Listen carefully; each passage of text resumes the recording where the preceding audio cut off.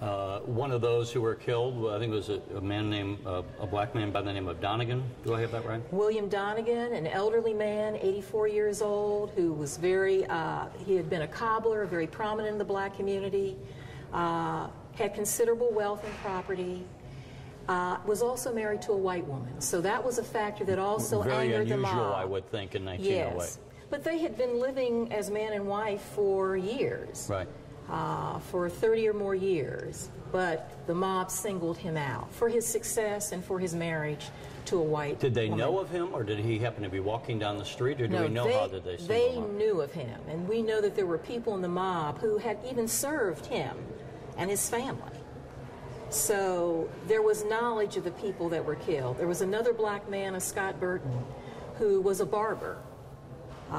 He was also lynched. One of the exhibits that you have on display here is even a piece of the tree in which Donegan was hung. How did that come about, and why would that be part of the display? Okay, well, in riots, in lynchings, the mob is thirsty, hungry for souvenirs. They will tear parts of clothing. In many cases, they actually mutilate the body of the people that they lynch.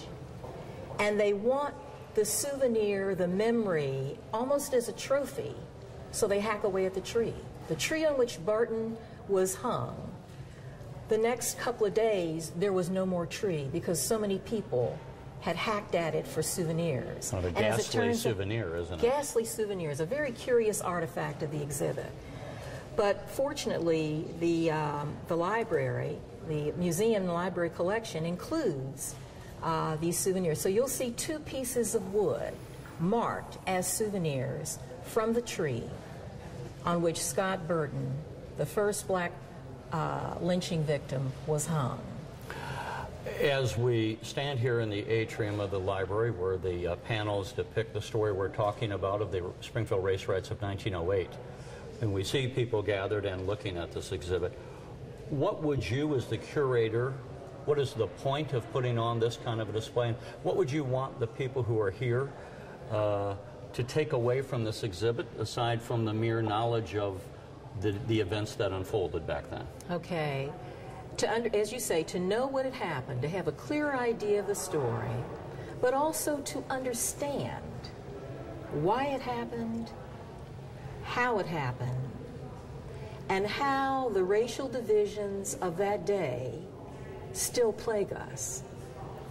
And so it's really necessary that we, 100 years later, need to recall, remember, understand what it was that triggered that race riot or made it so possible. Because those problems, in different shapes and different forms, are still with us. Race is still with us. It's deep, it's abiding. Well, it would, there was a smoldering resentment between peoples that I would think Mabel's cry of rape was the spark, but there had to have been, I would have thought, some divisions between the races, the classes that triggered it. Would that be fair? Absolutely. The Mabel Hallam rape was just the immediate trigger for the riot. But it happened within a whole context of a community that was divided by race, where blacks were separate and unequal, where they were considered a threatening black presence. Blacks in the North as in the South were considered that they had to remain in their place, not be uppity, not challenge the white community in any way, word or deed, or in material success. There was a great deal of resentment on the part of whites for the success that many blacks had achieved. Let me ask, to what extent, and again, going to the legacy of that and bringing it to today, to what extent, when we talk about racism, is it really classism? Is it a question of not necessarily disliking someone for the color of their skin, but as you were saying, not to be uppity, that people should know their place? To that end, we have classism within the white community, you look at places like England where they've had very strict classism, and it's hard for, and it always seems to be within the humanity, clashes between people trying to move out of what others would say are your preordained spot in life. Is to what extent should we as individuals trying to understand these events and apply to our own lives, how do we interpret what is a racism purely for the color of one's skin versus classism, or is it all intermixed?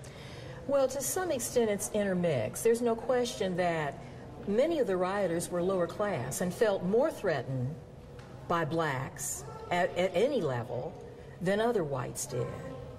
But the fact that in 2008, race is still the primary indicator of quality of life demonstrates that race still outshines class as a primary generator of conflict, primary explanation of status in life. Well, Dr. Clark, we thank you for showing us this. I know this is going to be part of a day-long examination of these issues, the events, the issues, and the meaning of it. And we thank you for sharing your thoughts with us on the Illinois Channel. Thank you. Thanks so much. You're watching